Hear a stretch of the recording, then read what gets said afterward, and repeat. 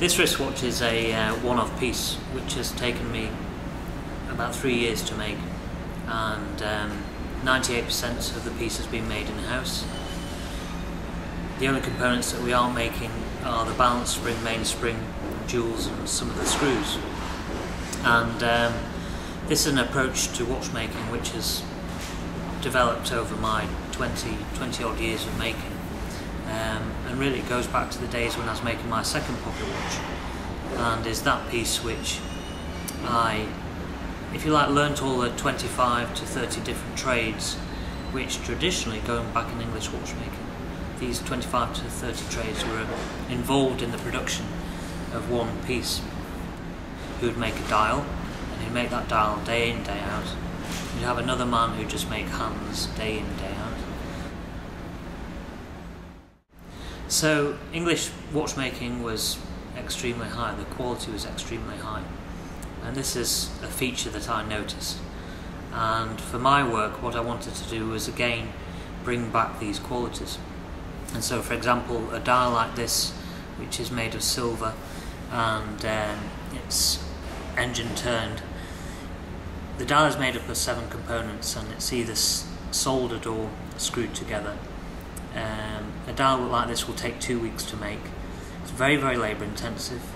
All the engine turning is done by hand. The numerals are all hand engraved, as is the name cartouche. And then what I do is then fill the engraving with an Indian ink and clean the excess off. Making dials to this level is the reason why I do it is simply because we can always restore this dial, and in 3, 4, even 500 years time it will be possible to take one of my watches and completely restore it and bring it back to this new condition. And this philosophy is something that goes throughout all my work. The case has been hand fabricated. This piece, the case took 2 weeks to make and was fabricated out of 3 strips of gold, which I bent each individual strip into a circle and soldered and then drove into a tapered former. And then I put this curve on simply by mounting in a lathe and turning the excess metal away. So it's a very hands-on approach to watchmaking. The mechanism is again completely original and of my design. We have a Grand-Date calendar mechanism and also a very traditional English 3/4 plate.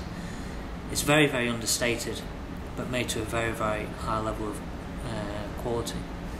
We have a flying tourbillon, which is very unusual, particularly in English watchmaking, and this is all black polished throughout.